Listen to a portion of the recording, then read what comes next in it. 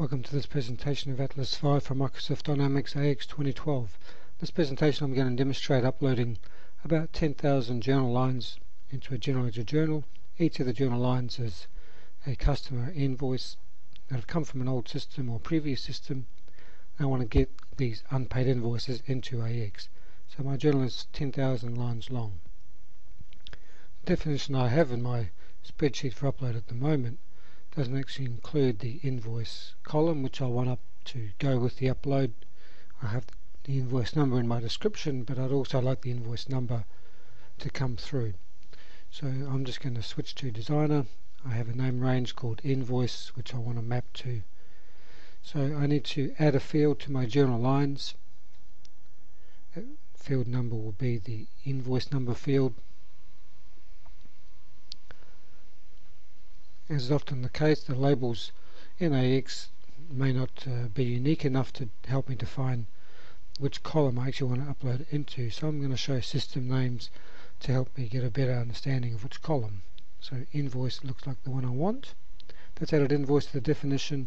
I'm going to right click and add that name range in to that mapping exercise.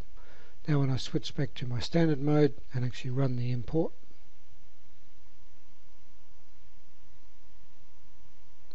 the journal number column will be updated also, or go with the upload. I simply need to go to confirmation and click upload. Now to cut this video short, this upload of 10,000 records did take 18 minutes, and the journal number has been delivered by AX as Atlas supports number sequences, has come back to me as to what's required to be posted in AX. I've also included it in the cell of my spreadsheet as well. So I'm going to call up AX and just have a look at my journal. It should be unposted. It is possible to call a job to post that journal should I need to automatically, and that can be assigned to the properties of the upload itself, that upon a successful upload to call a particular AX job on success or failure, and you can pass in the journal number that was created.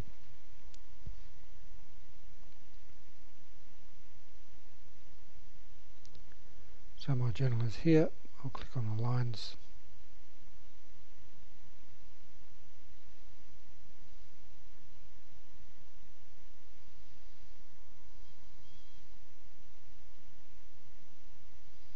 It's a very big journal, so it might take AX a bit of time to present that to me.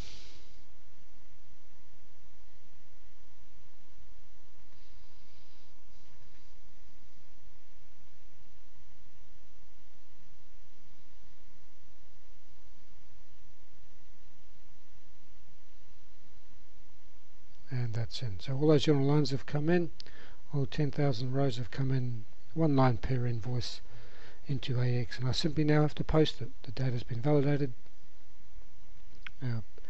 During the import process, the import would have not created a journal had there been any validation errors.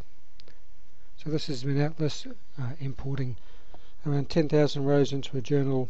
In this particular case, it took about 18 minutes. Thank you very much.